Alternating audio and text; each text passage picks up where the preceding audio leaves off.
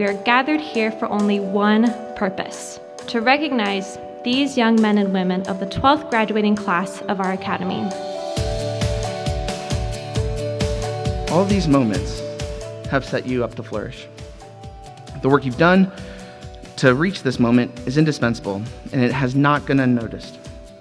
I want to personally thank you, and thank you on behalf of your teachers. Class of 2023, I love you all so much, and I know that you can flourish in mathematics or whatever else you pick and choose. As we continue to walk our individual paths in life, each mistake we make, no matter how grave, can change us for the better if we allow it to. It pushes us down that path called life.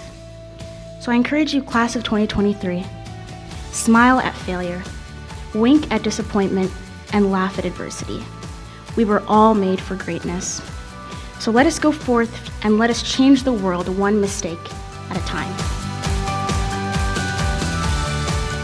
In a complex and chaotic world, listening is the bridge that paves the way to more robust solutions to our challenges and a brighter future. As we graduate and move on to the next chapter of our lives, I encourage each one of you to never stop listening well. Stay curious rather than certain. I leave you with this challenge. Who will you listen to today? The inconsistency of change is exactly why it is consistent. The discomfort and the change that we are facing is the most comfortable thing we have. In the end, change is the most reliable friend we will ever have.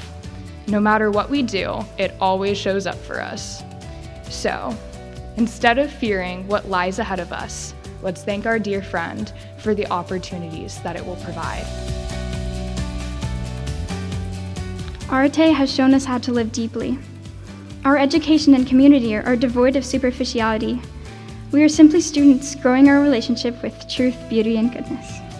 Now we are leaving Arete, and I hope that no one loses the mindset that they have gained here. To again quote one of my noble peers, "What good is knowing what is best if you do not achieve what is best?" I believe in you all.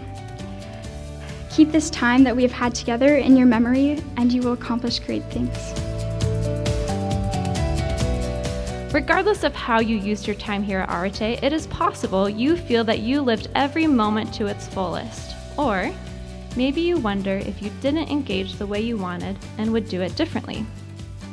I hope that you use these reflections, both the ways in which you made the most and the ways you would change it, as a call to fully engage, to be present, and to choose how you will experience and make the most of this next part of your journey. I present to you the graduates of 2023.